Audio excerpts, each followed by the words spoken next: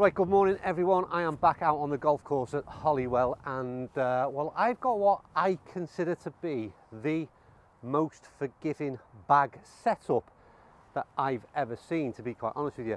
Some of these clubs that I have with me today, well, they just make the game a whole lot easier. But that's my opinion, and I've brought someone along with me today and well, I'm going to get a second opinion on it.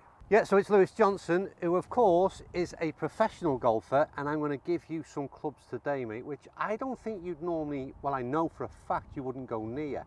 I'm looking forward to it. Their main focus is forgiveness, not playability.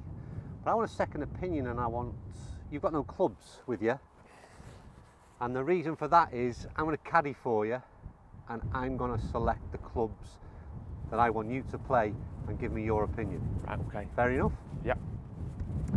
This should be interesting because, trust me, he's got a bit of a shock when he sees some of the clubs that I hand him in the next few minutes. We're starting off on a par 4. What club would you normally play from here, Lou? I'd probably just hit a 3-wood off this tee. 3-wood off the tee, 3-wood, right. So what 3-wood? Let's go, let's carry on. I mean, so I'll hand you that. Now, this is a new lineup of HD models from TaylorMade in the Stealth 2 lineup. It's a 3-wood. Is it 60? Can you just check for me? Is it 16 degrees? It's 16. I thought it was. So a little bit more loft than standard, but it's the head shape that is so much different. So much different, yeah. Now, first thoughts on that sort of elongated crown. Not your regular style of club? No, it doesn't. It's not my regular sort of club, but I fit for stuff like this all the time. Exactly. And actually, coming out there and hitting it would, be massively. That was my other thought process. Yeah, massively sort of advantageous because I'm just really looking forward to hitting this, because I would never. This is not designed for me. This is it. So. No, it's not. But I want you to see. Chris Dennis played with this when I was over in the States with him, and I couldn't get out of his hands. Even though, again, he's a pro like you, and I kept asking him, "Why are you using that club, Chris?" And he said, "Well, why wouldn't I? Because it's just making life so much easier." So let's get this one teed up, and we'll get shot trace on it, and let me know what you think of the HD lineup from TaylorMade Stealth range.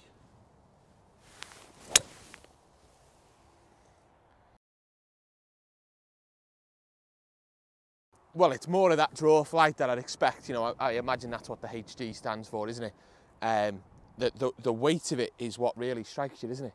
The weight in terms of the shaft or the head, or just everything about it. Just when I've tried to keep a sort of don't know what we're hitting.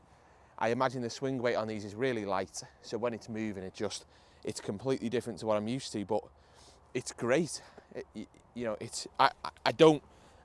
I actually really like the look of it. Yeah, I like the look of it. It's not too offensive. People, the draw stuff and stuff. The elongated. Generally, they'll sit a little bit closed, and that just puts a lot of the people like me off. But it sits lovely. So a good start.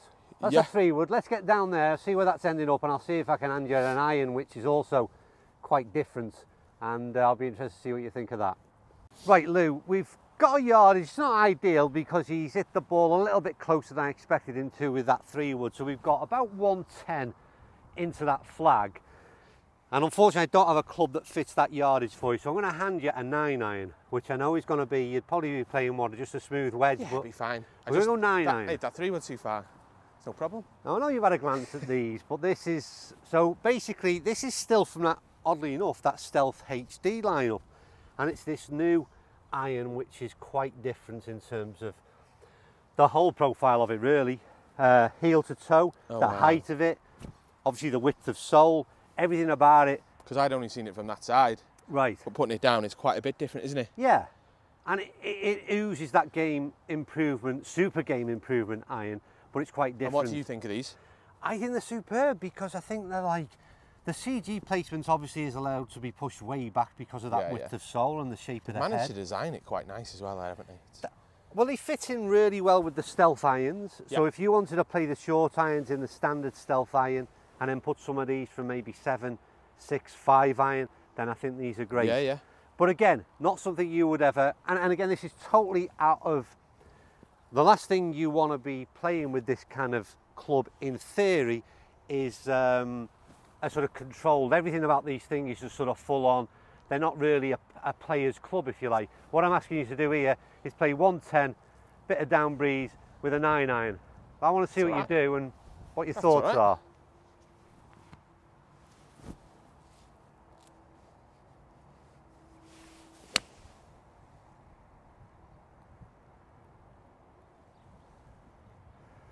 Well, the first thing that was interesting was that you were able to flight the ball down. Yeah. Without knowing anything about these and the lofts and stuff, yeah. The first thing is the amount of offset on them for me. Obviously, that's the big difference. Yeah. And you could see that in the flight, couldn't you? Yeah. You know, it's trying to, which I think will be massive for the people looking at these clubs. Offset is going to be their friend.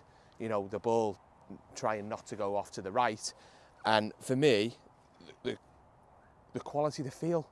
The quality of the feel. I can't believe it. I was expecting it to sound like a tin of beans, if I'm honest. Do you know what, seriously, the question I have on my lips right now, I was going to ask you, and what do you think, though, in terms of sound and feel? That was the question I was going to ask you, because that's the biggest shock that I've got out of these things. That's nothing like what you'd expect. It seems like, you know, a big hollow body that you're just going to get an echo out of. Yeah. That's not going to be good. They've done an amazing job in terms of sound and feel. That's a short iron. I'd like you to play one of the longer ones in another hole or two. But the interesting thing for me as well, everyone talks about when you get to game improvement irons that there's no playability. Yeah. They talk about shaping shots. I don't know about down there, but I think I've managed to control my distance reasonably well. Yeah. With a club that I've never hit before. And the flight as well, though, Lou. Yeah, absolutely. Way better than I thought it was going to be. So we're off to a positive start. Yeah. Let's move on. Right, the next club I'm going to hand Lou is going to be driver. And for me, this is without doubt, in terms of the testing I've done so far, the most forgiving driver I've had in my mitts. And I want to know what a professional thinks of it. He's going to have a reg shaft in, he's going to have a 10.5 degree head. So it's over to Lou, and I'll introduce him to the Ping G430 Max driver. Right, so Lou, head cover off, you've had a look. What are your first thoughts in terms of the first view really of the G430 Max driver? It's just like a Ping, isn't it? They don't change too much, do they? No. They don't change too much. I love Ping because they kind of know that they do good stuff. Yeah. And they just go, well, we won't change it too much. They have a little bit this year, haven't they? Well, maybe only tweaks, but my evaluation, it's interesting because my video that I did on this was sort of said exactly what you've done, which Ping do forgiveness incredibly well. They do a look that appeals to the masses incredibly well. It's never too much out there. Nope. It's never too much of a change, and they just do it really well. The MOI in terms of this thing, in terms of however MOI is rated and scored, is off the charts in terms of forgiveness. Yeah. And it's back to that, you know, this whole bag is about focusing on forgiveness, playability, and how easy it is to play these things. So with a ball, playing the 7th hole here at Holywell, 445 yards, stroke index 1. Just not moving, is it? It's just gone dead straight. That's a good start. Yeah. But to be fair, you do it, you drive it dead straight anyway, so I'm not expecting to see anything different from you. My thing is, obviously I just slowed that down a little bit. There's no point me going full tilt at that. And it's exactly what it is. My thing, because I have done a bit of reading on these, the big sort of spiel is they don't normally shout about distance ping, do they? Yeah. And they are clear that this one goes further, longer, so I'll be really interested to see where that goes. You know, I have sort of taken a bit off that, if you like, and sort of. But I love the way it sits. I think they've done a better job with the noise this time. Good point. Noise on 425, you know, put. Lou hasn't watched my video yet, by the way, so there's no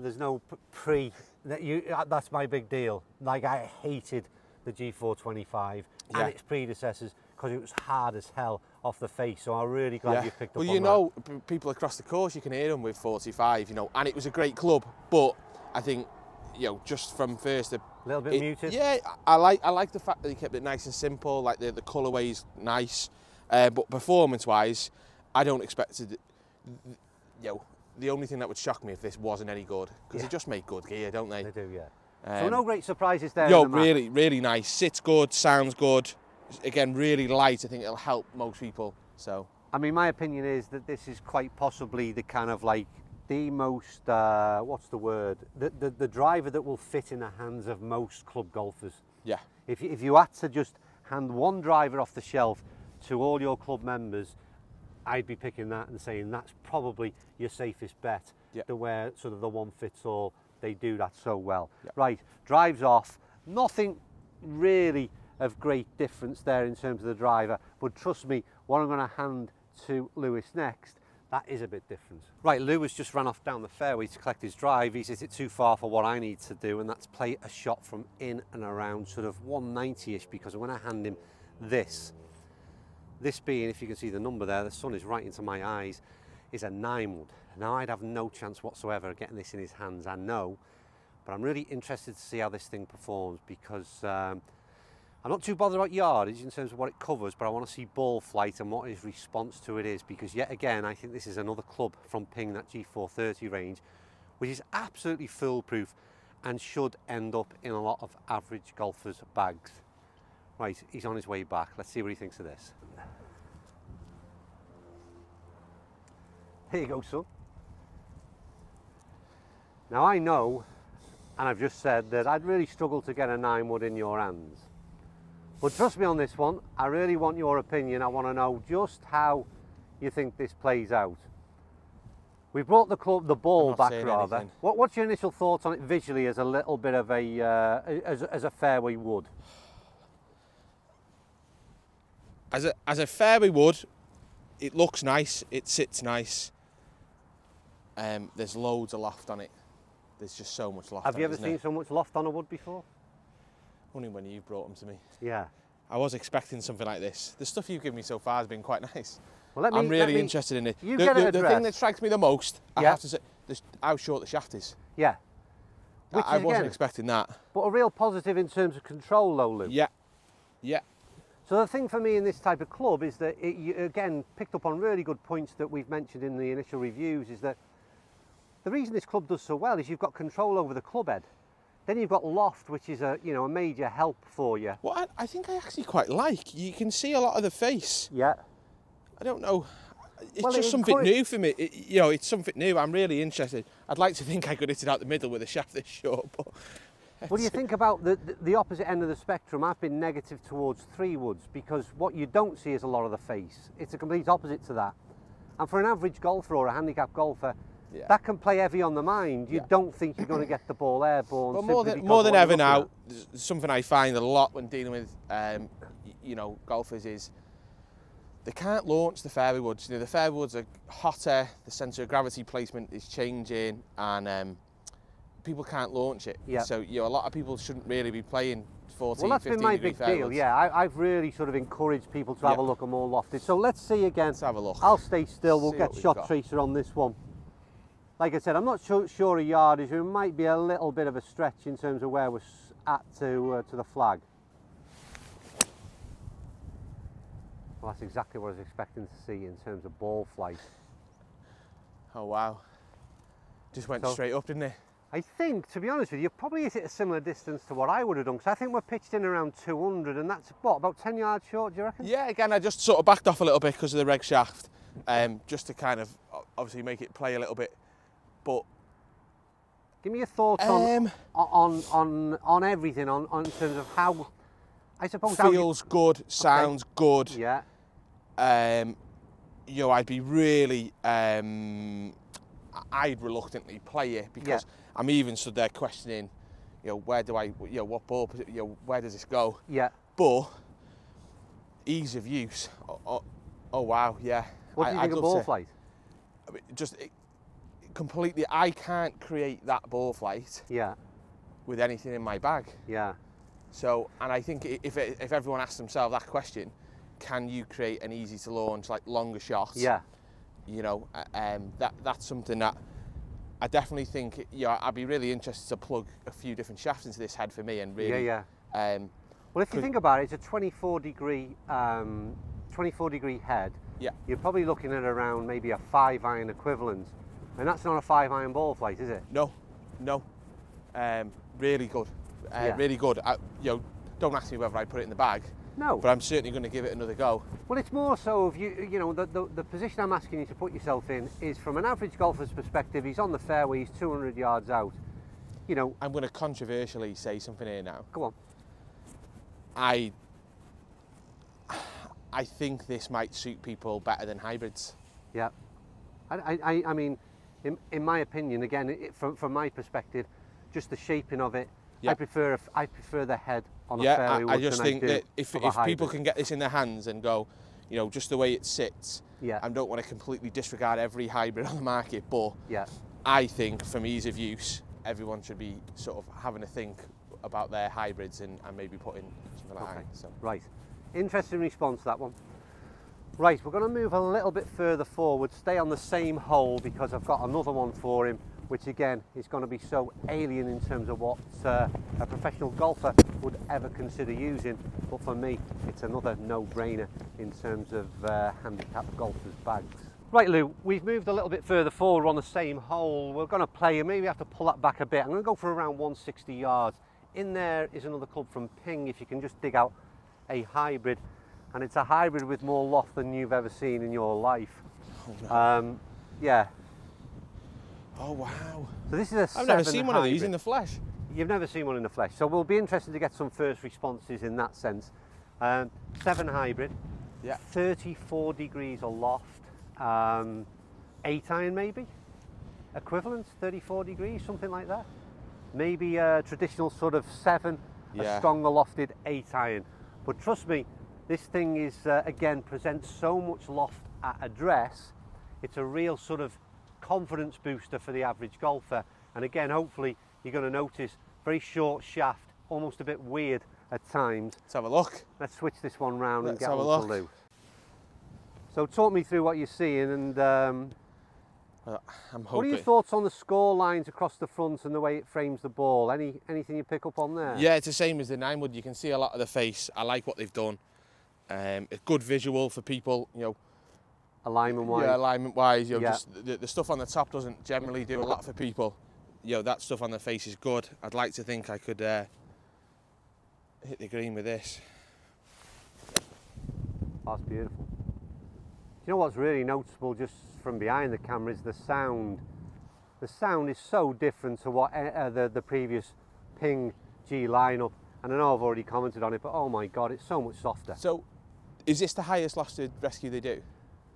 In rescue, yes. Yeah. Yeah, really good. I can see this really fitting in well with people where they stop their irons at 7 iron and then put this in as a 6 iron replacement. Yeah. Yeah, you can clearly see the ball speed's really good on it, and yeah, I think the shortness, the shaft, people will be able to. I think going back, you made a good point in the previous comment about the 9-wood. Is like how can you do the same as what you've just done with your 8-7 iron equivalents? Yeah, and I think you know, I hope people pick it up. I am easing off a little bit to kind of suit the. It's just easy. It's easy to launch. I know that's easy for me to say, but that's the whole question. Is, you know, people are trying to make the game easier for people, for players, and I certainly think this does. And I think it would take a lot of the options out of it for people. You know, people would probably stand there and think, oh, you know, 160 yards. Oh, is it a 6, 7, 5, whatever iron? I don't know. Or do I not hit me 5 iron because I don't hit it that well? You know, just have one and just hit it. Just hit it. You know, clean.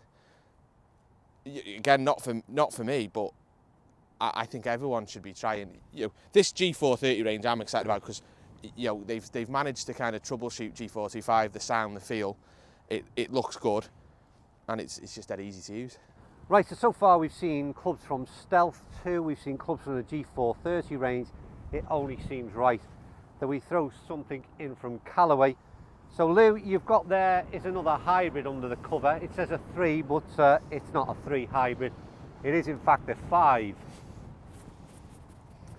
5. Totally different than the G430 in terms of looks. Totally different. But also totally different in terms of what Callaway have done before. Oh, it's windy, isn't it? And they've changed the shape. They've changed the shape here. And well, they've changed the crown as well, because they've always had the sort of high toe look. And they developed something which is much more of a, almost like a mini fairway wood. Yeah, it doesn't sit as upright as their hybrids normally do. Yeah. I think now we've got, visually again, anyway. Yardage is a tough one to gauge. We're going to play 180.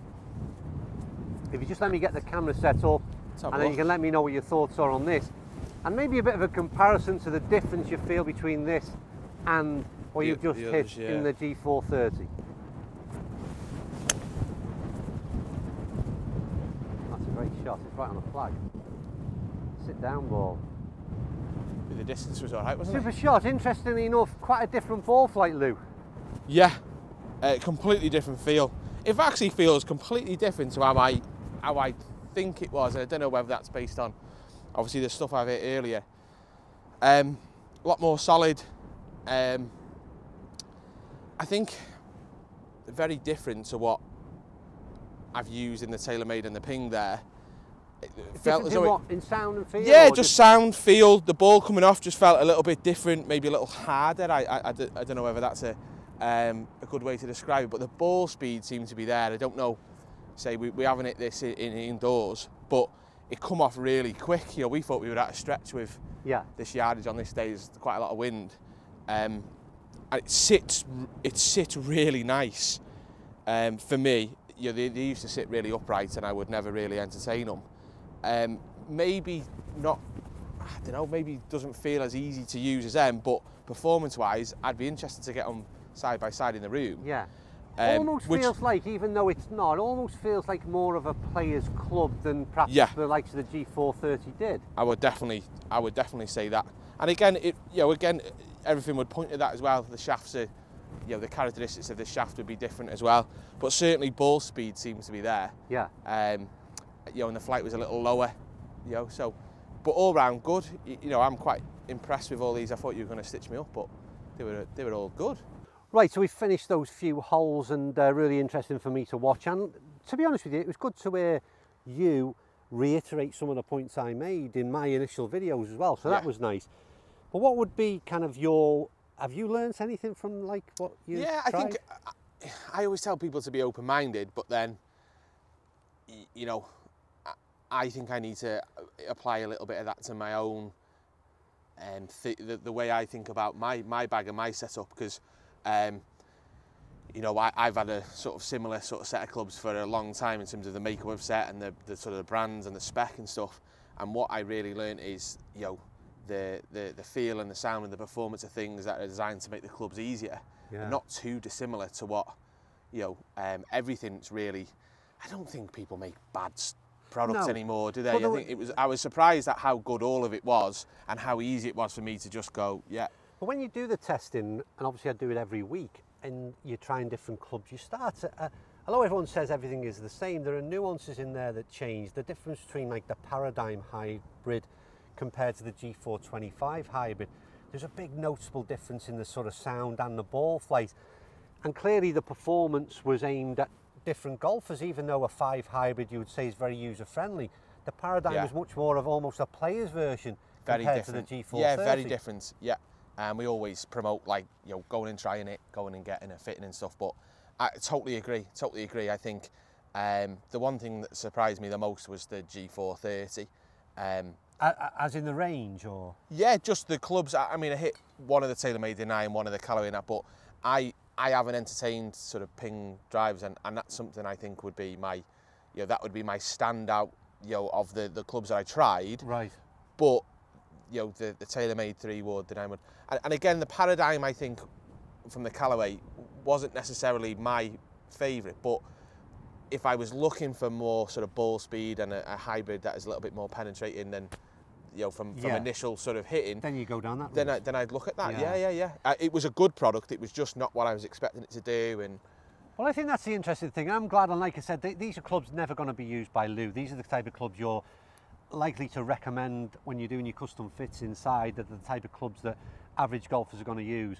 But all it was interesting to see was a fresh set of eyes in looking at something that you know, I get all excited about and try and encourage average golfers to try these clubs, because I seem to be thinking that these are no-brainers in terms of how much easier they potentially make the game at the, particularly that tougher end of the bag, which is always the longer end of the bag.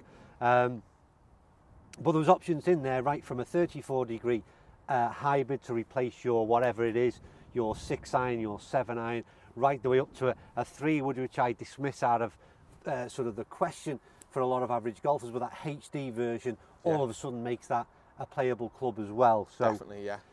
Right, that's it. We can do no more. Thanks for Lou for getting involved this morning, giving his feedback. We've had another great morning weather-wise up here at Holywell Golf Club. I'm going to throw one thing out here before this camera blows over, because it's all over the show at the moment. Who would be interested in coming up and spending a bit of time with myself and Lewis if I was to organise a day or two up here at Holywell? Maybe do a little bit of club testing, maybe get a bit of coaching off Lewis, and then maybe a little bit of a competition in and around the course. Give me your feedback down below if any of you are potentially interested on that, because that's something we may look at doing very, very soon. That camera is about to blow over. Thanks for watching. See you soon.